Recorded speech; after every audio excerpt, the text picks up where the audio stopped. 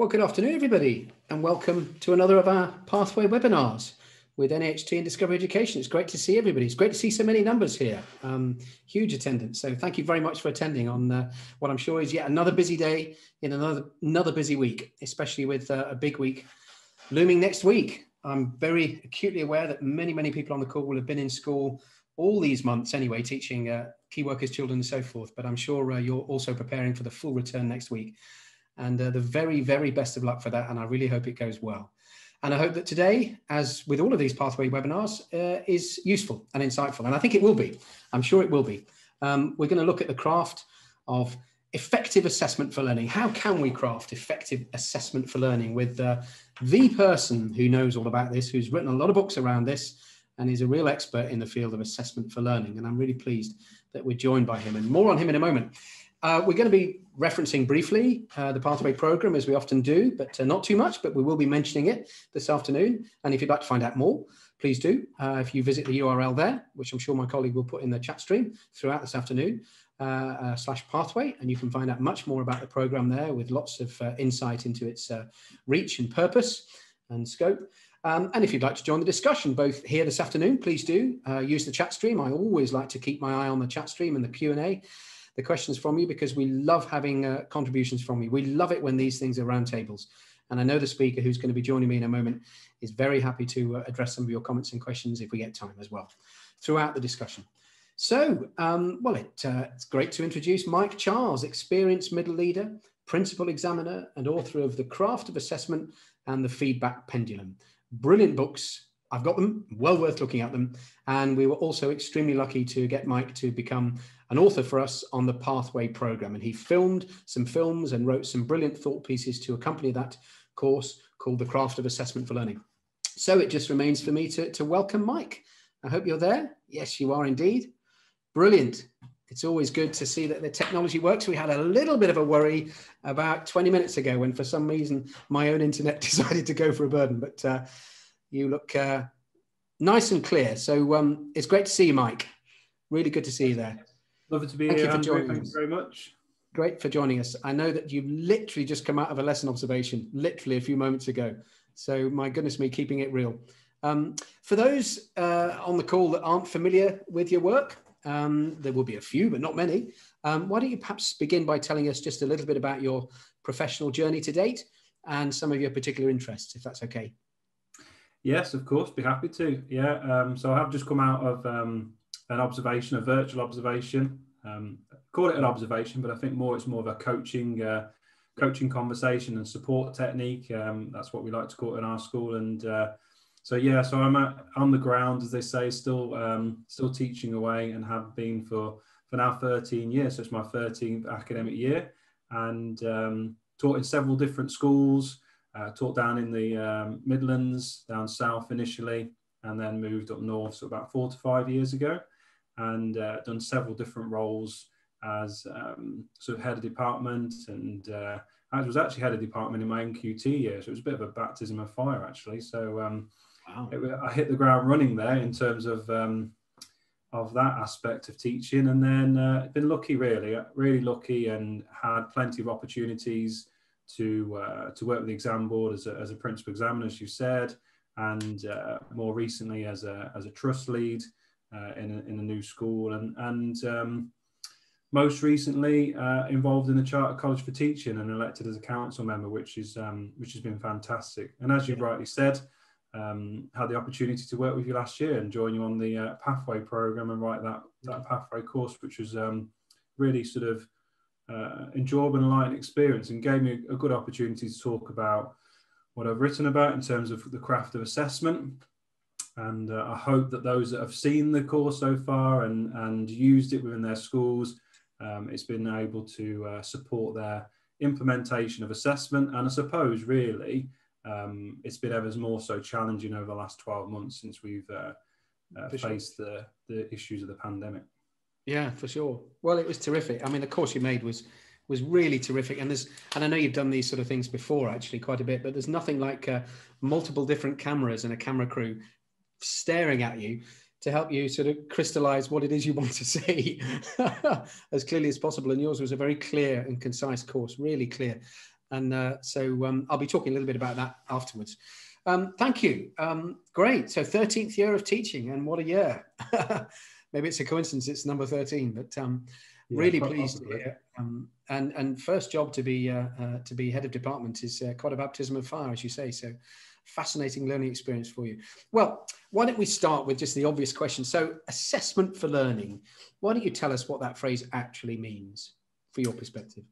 Yeah, I think it's a term that's used quite regularly now in education assessment. And I think that I think when we think about the pathway program, it's a good analogy of assessment, really. It's almost like you go on a pathway as a teacher, and you're always assessing pupils in some way, some shape, some format. And ultimately, you'll get to a series of locked doors, I see it as, and almost those, you want to open those locked doors, but you want to open the right door as a teacher, because we put so much effort into assessment, and we put so much time and financial burden as well for teachers and schools into devising effective assessments. We want it to open the right doors. We want it to go on the right path that actually sort of promotes learning. And I think the core aspect of that is that assessment is about unraveling what pupils know. It's about finding out. It's about discovering what they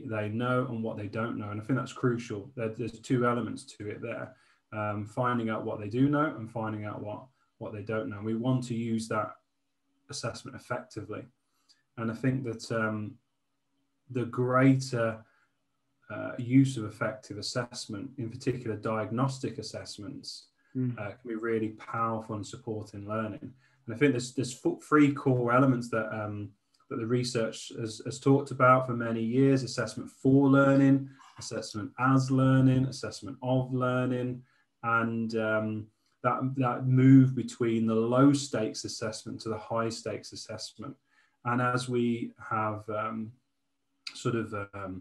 explored and discovered through research in recent decades, we know that actually low stakes assessment for learning is actually more powerful than lots of high stakes assessment of learning. What do you think, what do you mean by low stakes assessment and high stakes assessment?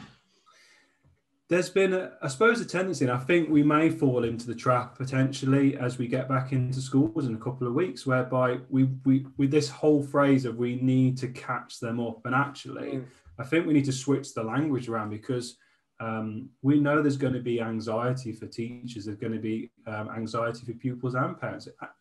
It's inevitable when we get back into the school building. But actually, we want to make sure that those anxiety levels are as low as possible. And I think for many years, and I remember this in the early stage of my career, we fell into a trap of lots of high stakes assessment. We would teach something and we'd put a test in place. End of a unit, we'd have a test. It'd be really high stakes. We'd have to log lots of data for senior leaders, and we'd be tracking that data, and we'd have to justify the data. And that creates that sort of level of anxiety for both the teachers and the pupils. And if we come back to what I said at the start, is it taking us down the right pathway?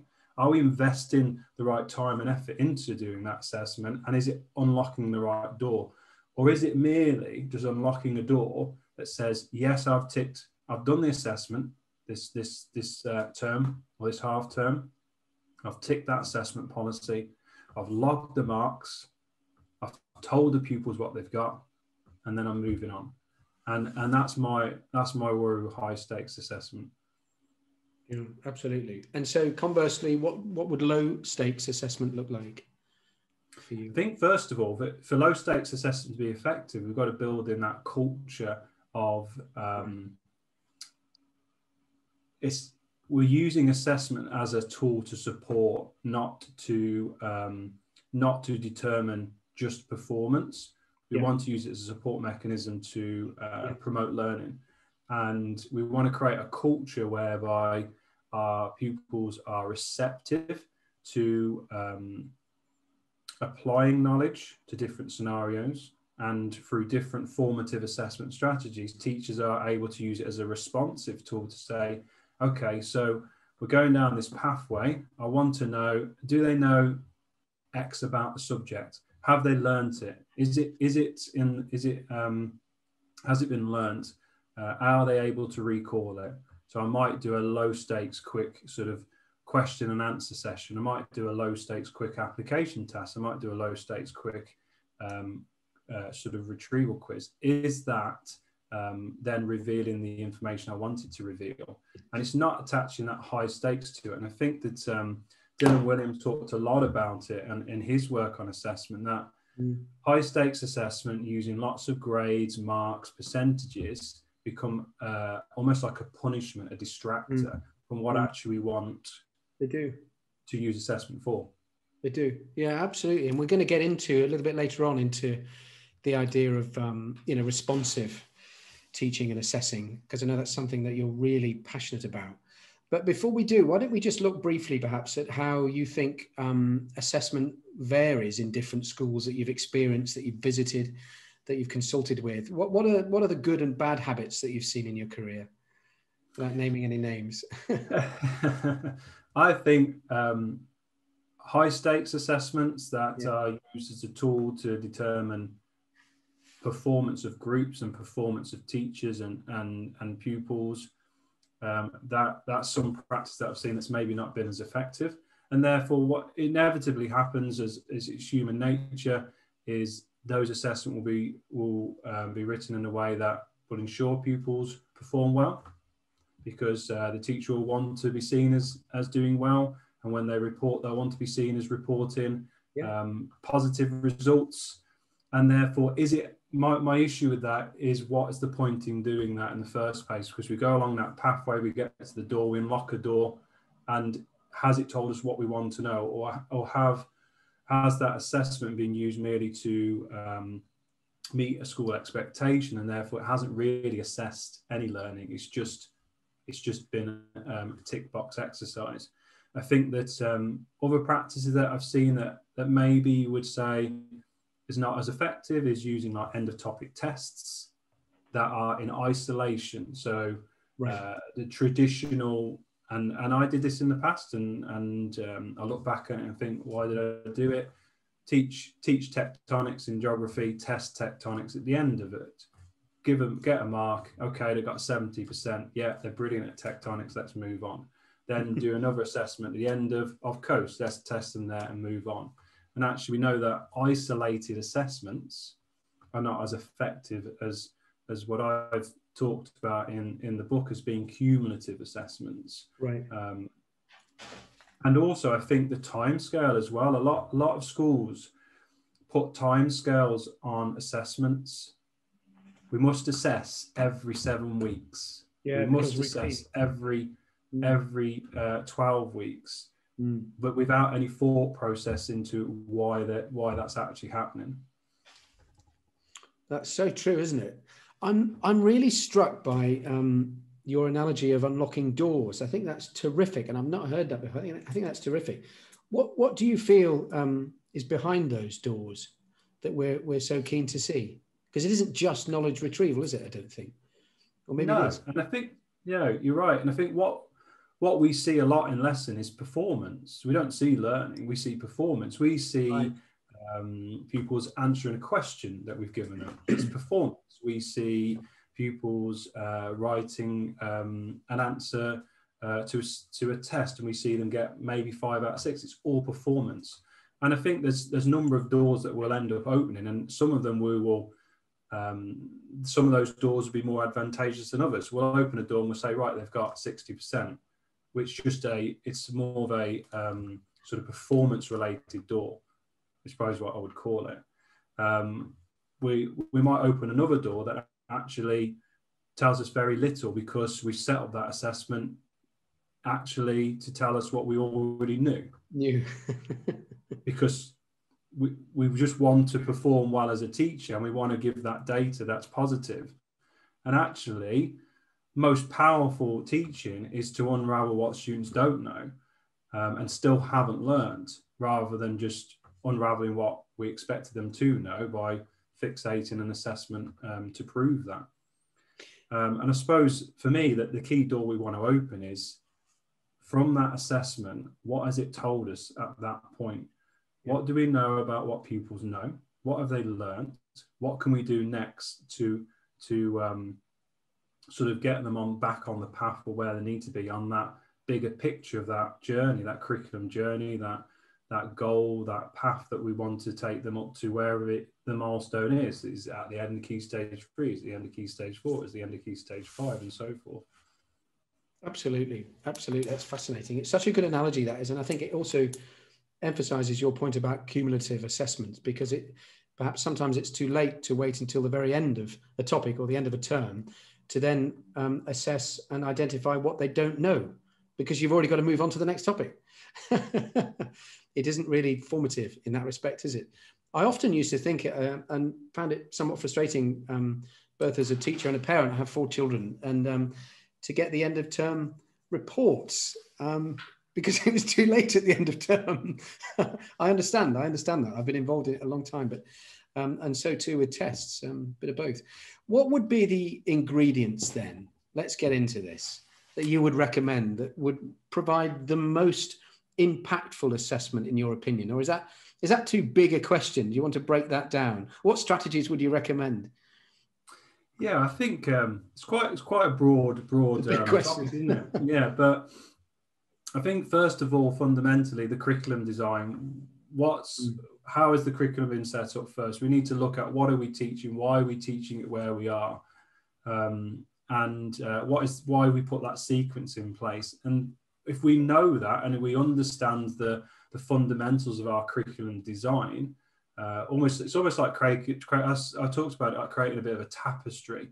Our curriculum is a tapestry of different aspects of our subject, the concepts and processes that we're teaching, and it tells a story throughout the duration of their time within school and whatever key stage they're looking at.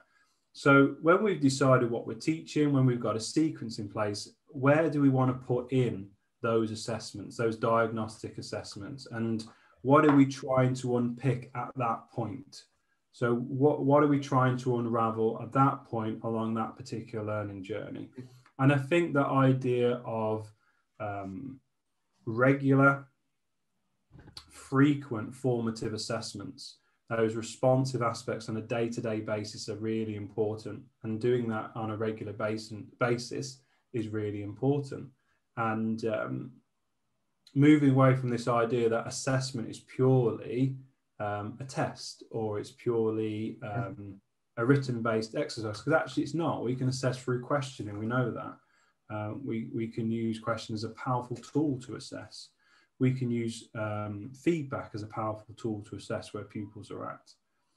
And then something I've talked about, and I think it's moving away as well from like those end of topic tests, but more to those cumulative assessment designs.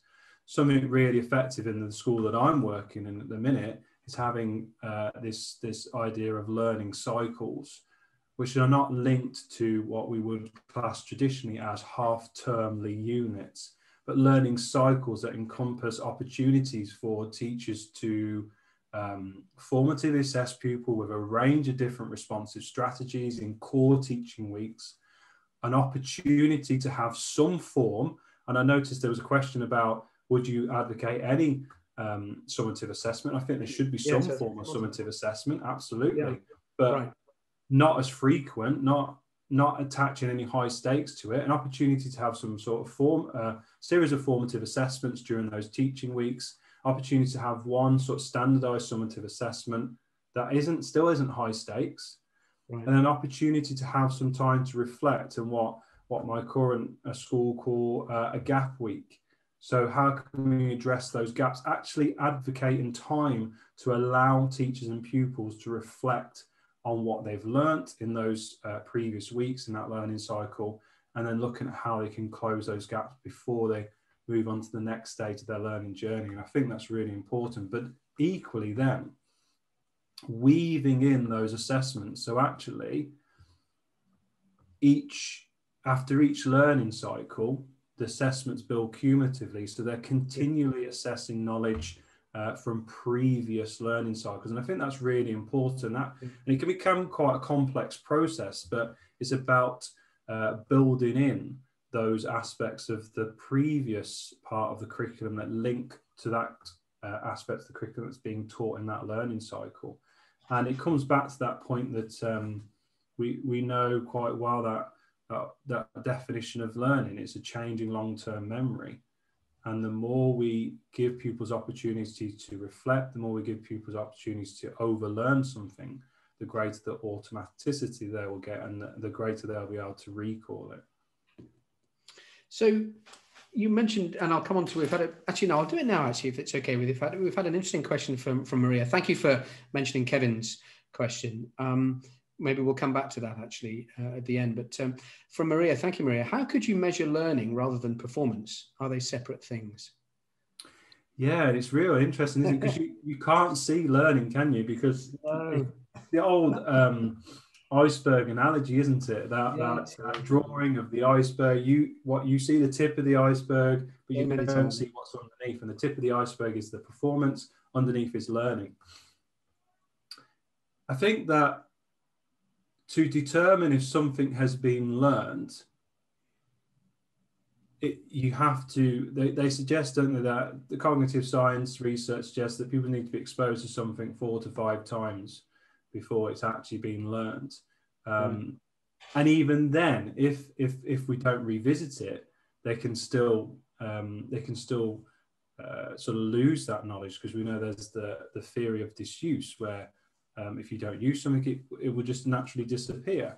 So that is a really tough question, because what we're seeing is performance, and we do want to know if they've learned something. But what I would say is, the more we expose people to something, and the more we give them opportunities to recall something, and the more we give them opportunities to use something in different contexts, the more we may have an understanding of whether that has been learned. So, for example, if in geography we talk about the fundamental foundation concepts of processes, pupils need to know the processes in order to be able to apply that to formation of landforms. So maybe like cliffs and wave-cut platforms, meanders in the bends in the rivers, or waterfalls.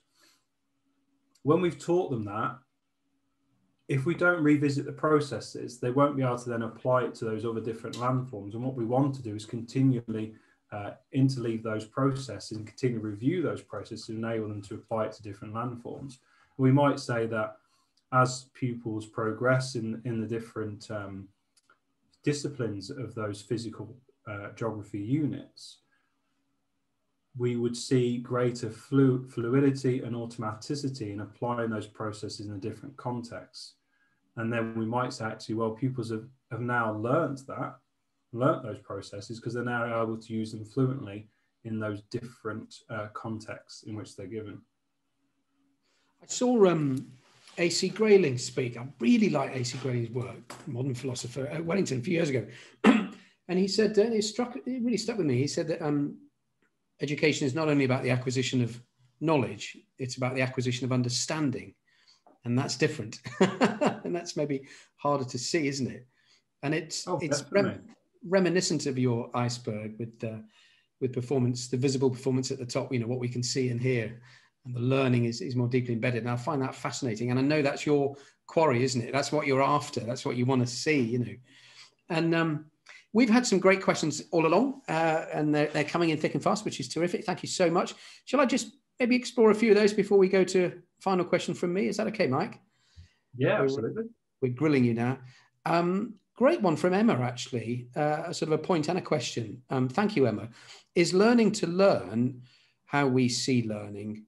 Is there not a place for metacognition? That is how we find out we're learning, self-assessment. Where are you on that sort of, as I call it, dual learning knowledge and learning how to learn at the same time? Where does assessment fit into that? Gosh. Yeah, I think it's fundamental, actually. And I talk about in feedback pendulum that actually move away from this idea of peer and self-assessment, because I think we get wrapped in pupils see inevitably assessment as being something that is ultimately a test. And actually, that's why I talk about the language that we use when we use assessment formatively in the classroom. We want to move away from that high stakes sort of language.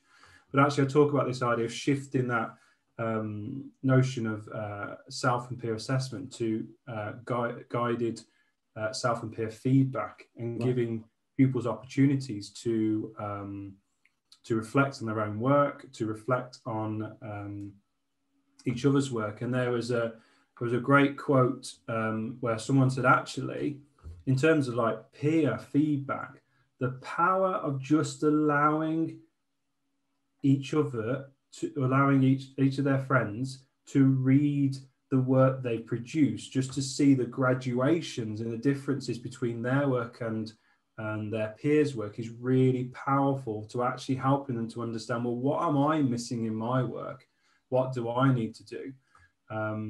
There was an incident about 2 months ago, year 11 that I'm currently teaching, and I used a self-assessment strategy on the year 11 that I'm teaching, and I gave them some explicit success criteria, and the learning intentions, we know sharing those are really powerful in terms of supporting assessment for learning. And they were undertaking this exercise. I always get them to proofread their work as well. I always talk about the importance of proofreading before they hand something in. He was proofreading it, and he said, "Oh," I said, "What's up?"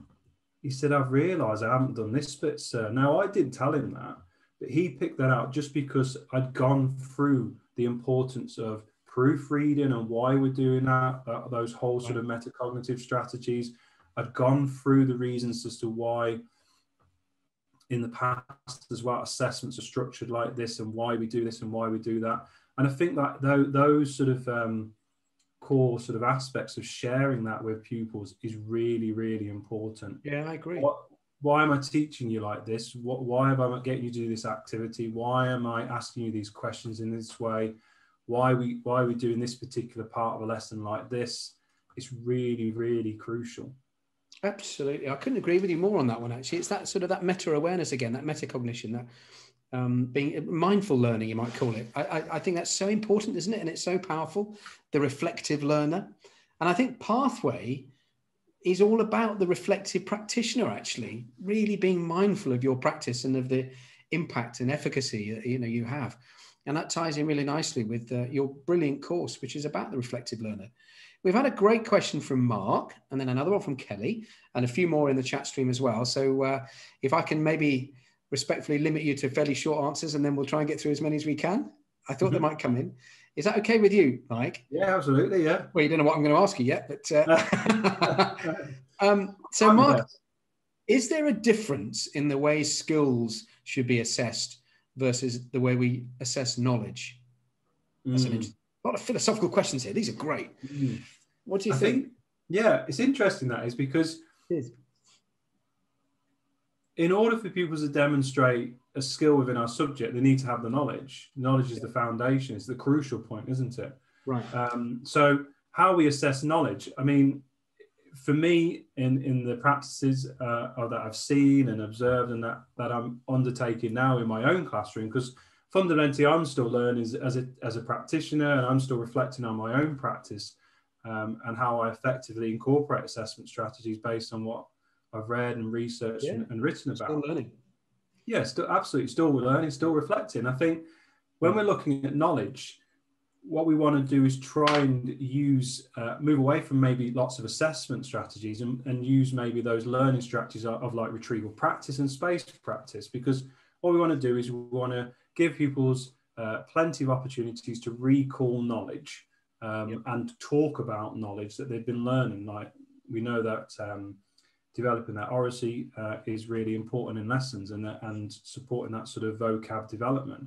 And then if I take an example in geography, if I want a student to evaluate something, I want them to evaluate mitigation and adaptation strategies for climate change. They need to know those strategies before they can evaluate them. So I want to teach them the strategies. I want to give them plenty of opportunities to recall the strategies for retrieval practice.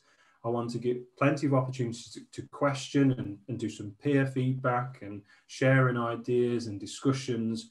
And then I want to work on, okay, so now I want to look at how can I support the pupils to become really sort of powerful evaluators in geography? So Absolutely. fundamentally, I suppose, I do need to teach them how to evaluate in order for them to evaluate.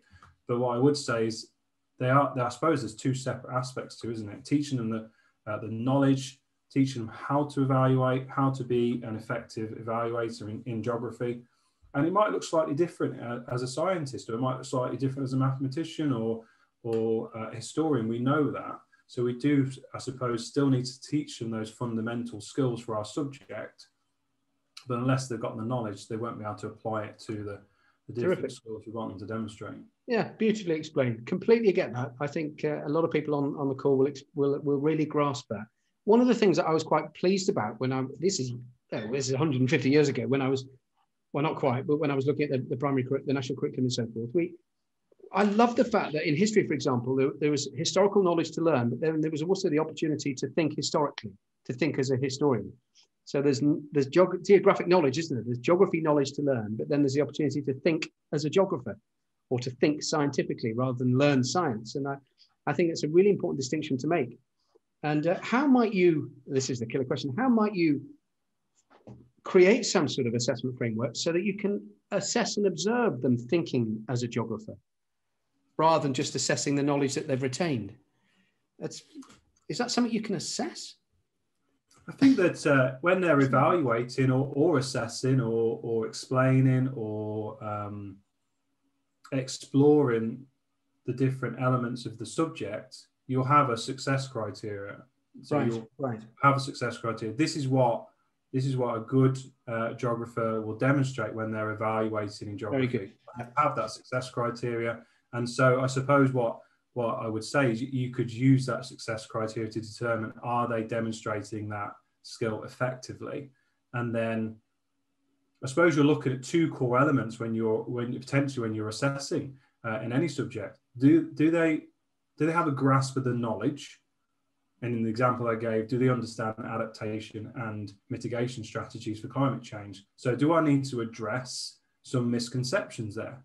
Have they mixed up an adaptation strategy that's actually a mitigation strategy? Because maybe they've demonstrated they don't understand the difference between those two terms. So do I need to reteach that?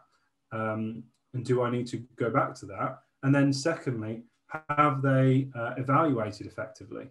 So do I need to reflect on the way in which they're evaluating? So do I need to give them more opportunities to demonstrate evaluative skills? Absolutely. Yep. Brilliant. I'm going to keep going with the questions, I'm afraid, but I'm so grateful. Kelly, thank you, Kelly. Great question here. So here we go. So if you were starting the journey now with your staff on embedding long-term memory strategies and regular assessment for learning to inform teaching and planning, what would you say are your fundamental starting blocks to ensure success across the school? Where would you start if you were embedding a new assessment approach? I would suppose it's about that change management, isn't it? In any sort of act of leadership and in implementing new plans. So first of all, what do we mean by those fundamental aspects of learning? What do we mean by that? We actually had he was a memory champion. He did a session for our trust, Dominic O'Brien, a famous memory champion. He did a session with our staff about memory palaces and the importance of helping pupils to develop approaches to memory. So I think first of all, I'd look at what's the reason for change, what's the fundamentals of learning, what's the fundamentals of assessment, and then how can we apply that in an effective way in the context of the school? Because I suppose the important thing as well, and I'm glad I've got the opportunity to say this, is that there's not a one-size-fits-all approach. No. Actually, we know that there are certain formative strategies that may be more effective at certain points in time than others. We know that certain structures to assessment practices may be more effective than others in terms of the context of the school, the community in which it's working with. So I'm definitely not advocating a one-size-fits-all approach to it. No, indeed. But I think that if we want staff to be on board and we want to make fundamental changes to things like that, we have to share the underlying reasons for it. Yeah, absolutely. Yeah. Great. Thank you.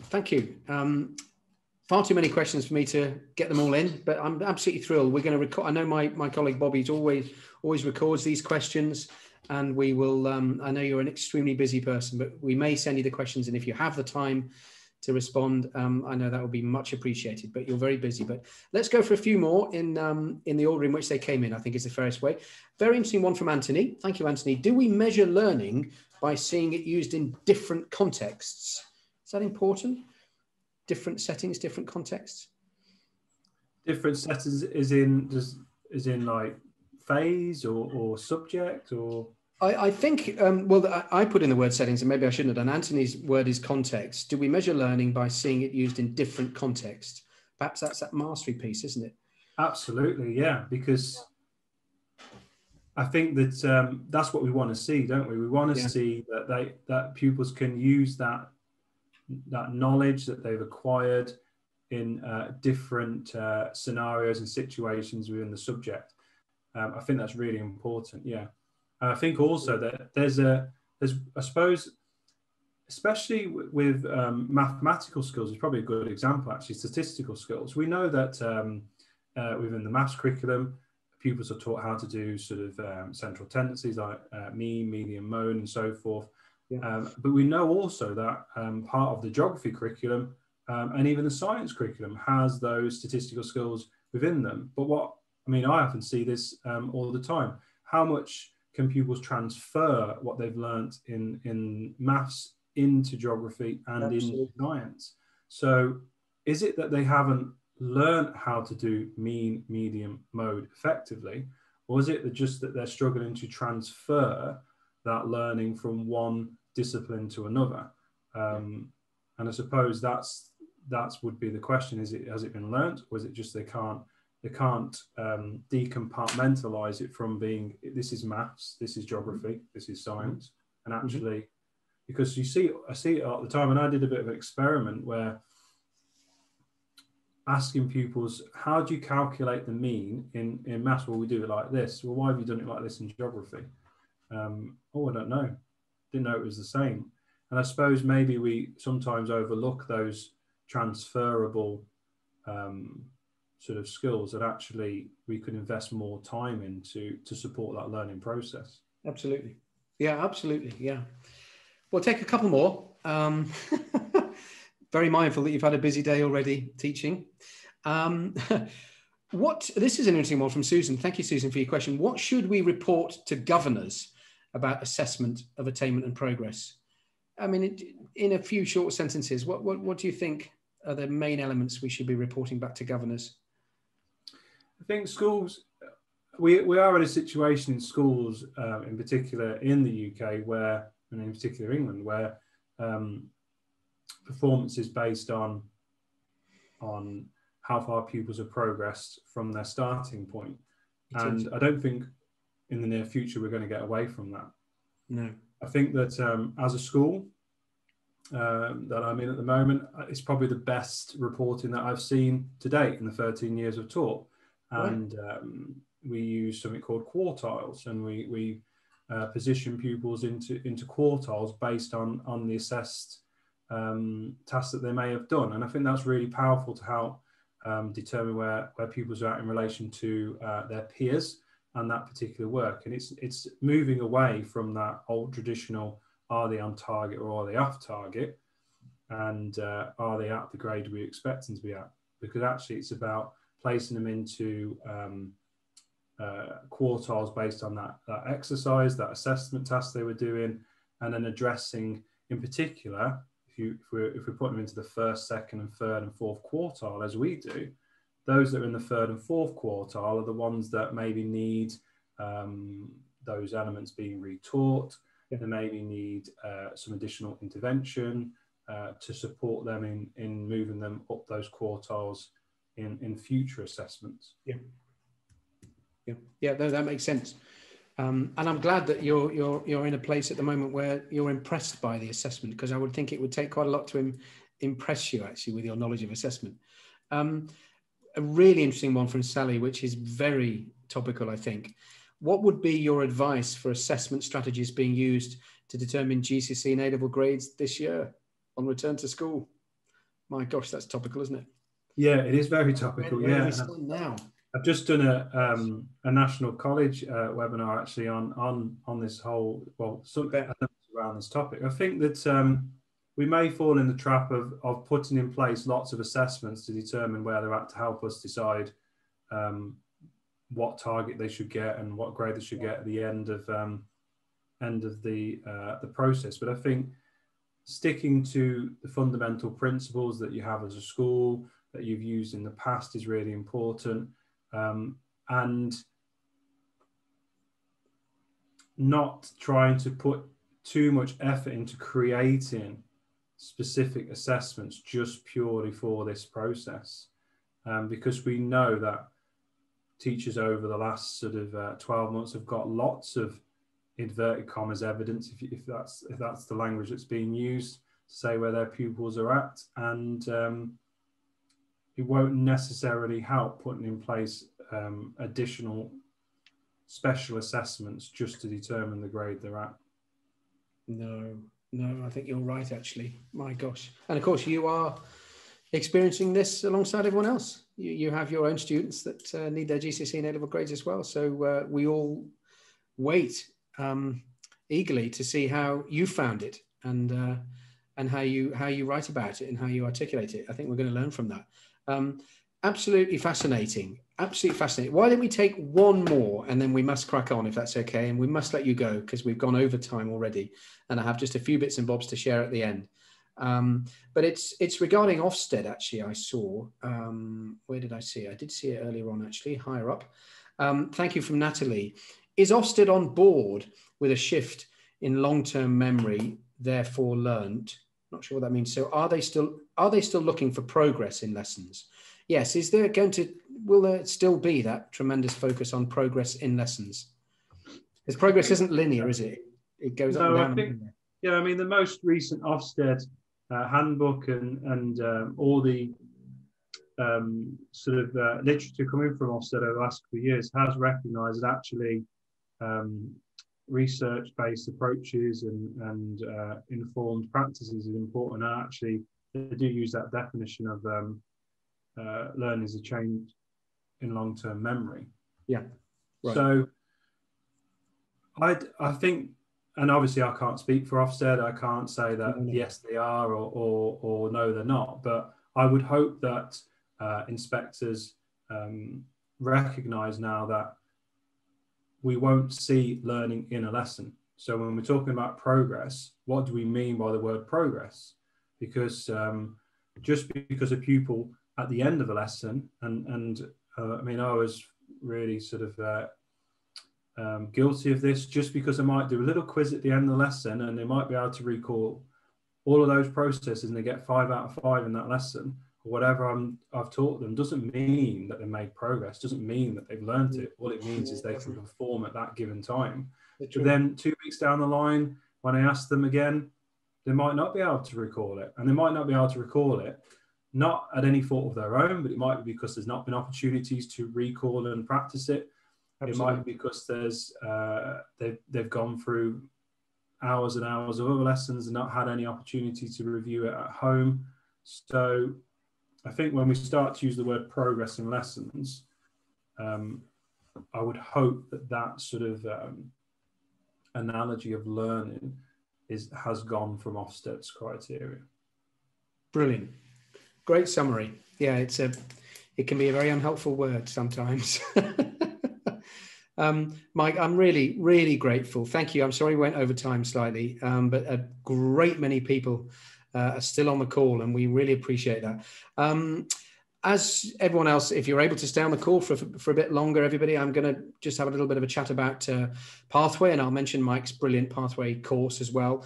And while I'm doing that, if you want to read other people's questions, if you want to reach out to each individually, please feel free to answer each other's questions that haven't been covered. I always encourage that. And I think this has proven that we need to have you back again soon, Mike. I know you're in demand, but I'll join the queue because I think it'd be useful to have a part 2 soon, actually. I think people would value that. But great comments coming in. Thanks, Michael. Fantastic chat. Thank you. So some lovely comments coming in from people who've clearly appreciated your time and valued it as much as we have. So thank you ever so much, Mike. I hope you enjoy the rest of your evening, and I do hope you get some time off at some stage this evening. And thanks again. Thank you for inviting me, and thanks to everyone that's come and joined us. And I hope it was helpful. And if you want to ask me questions or maybe carry on the conversation on Twitter, feel free to tweet me. Absolutely, and, more than happy to.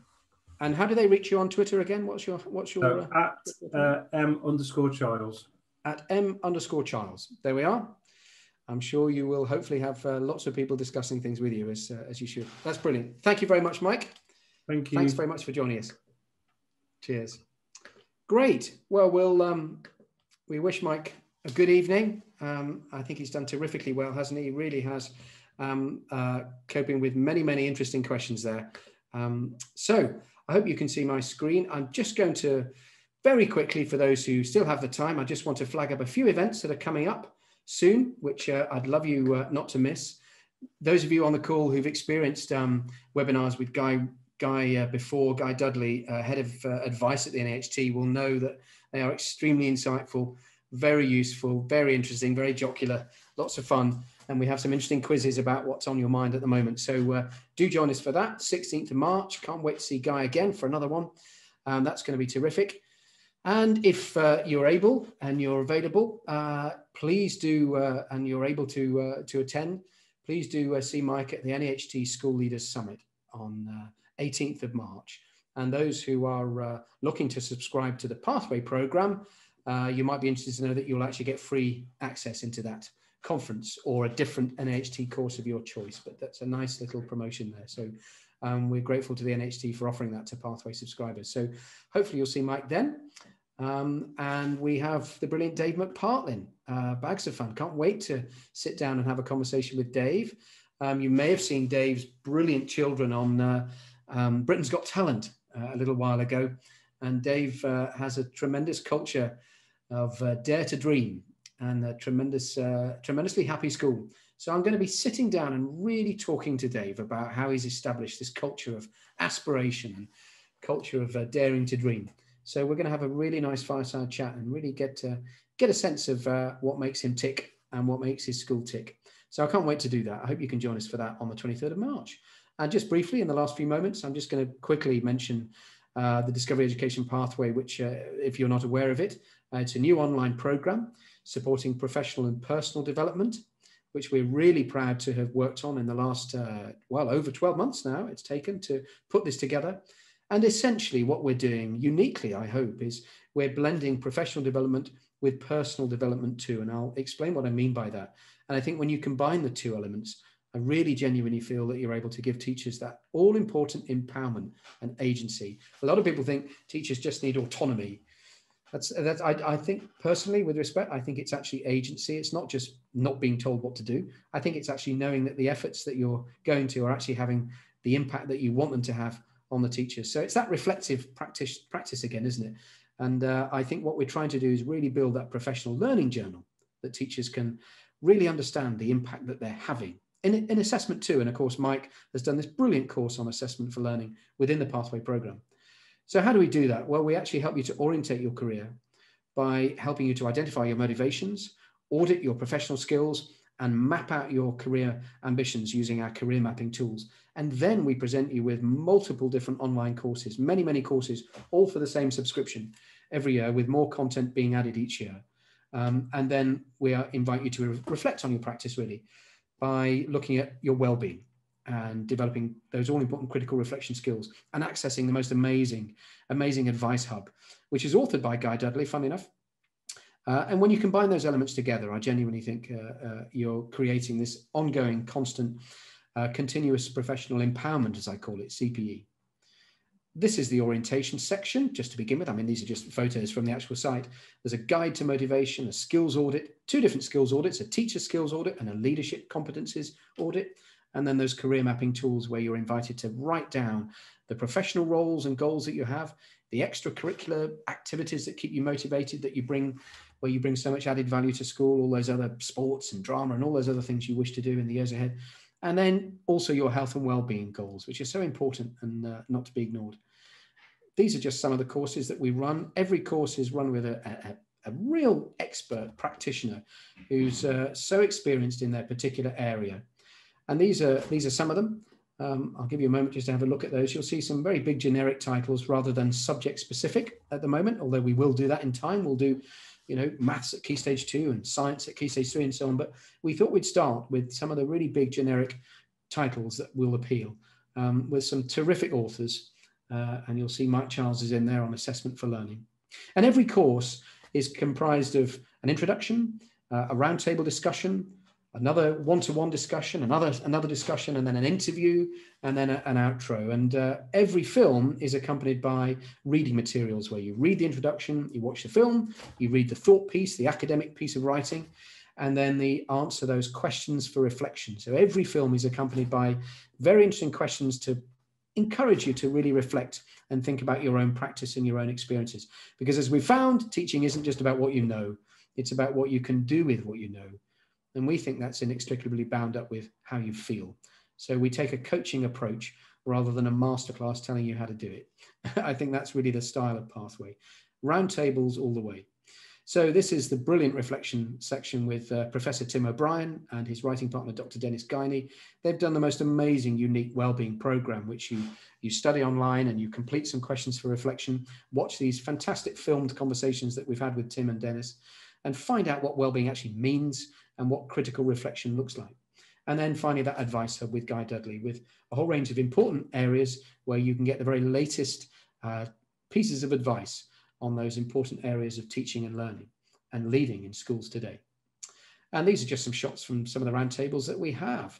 And we genuinely feel that by asking you coaching questions for reflection to complete as you're watching, we hope you feel that you're included and you're part of the discussion, which is what it's all about. So, authored and presented by authentic leaders and teachers, sharing their knowledge and expertise in discussions and reflections. It's delivered online with individual logins, so you can work through each course at a time and pace to suit you. And unlike a lot of online courses, they don't end and disappear when you finish them. They're still there, they're bookmarked, you can keep coming back to them and change your responses as you progress in your career. And it's absolutely at its heart, fundamentally, it's about self-investment and critical reflection and positive well-being. It's not a self-indulgence to look after yourself. I think that the students and your families at home deserve that. So we hope that with Pathway, you're going to really flourish and feel empowered throughout your career. If you'd like to find out more, please do. I know my colleague has been sharing a link in the chat to a place where you can visit in order to actually, actually find out more about Pathway and book a no obligation chat, a discussion with our team, to find the team at the NHT actually, to find out more about the Pathway program with no obligations, just to get a sense of what it really is and be walked through all its functions and features, and to understand how it's very quick and very easy to order and how you can get your hands on it. And it's if I'd still been in teaching, I left about just over a year ago, having had 21 years as a teacher and as a school leader, I would have certainly found this extremely empowering, I must admit, and great fun to do. So do get in touch if you'd like. Otherwise, we look forward to seeing you at the next webinar, as I've mentioned. And I hope you enjoy your evening. And thank you so much for staying this long. There's still a great many people here. And I hope you enjoy the evening and you're able to grab just a little bit of daylight. Thanks very much for joining. See you next time.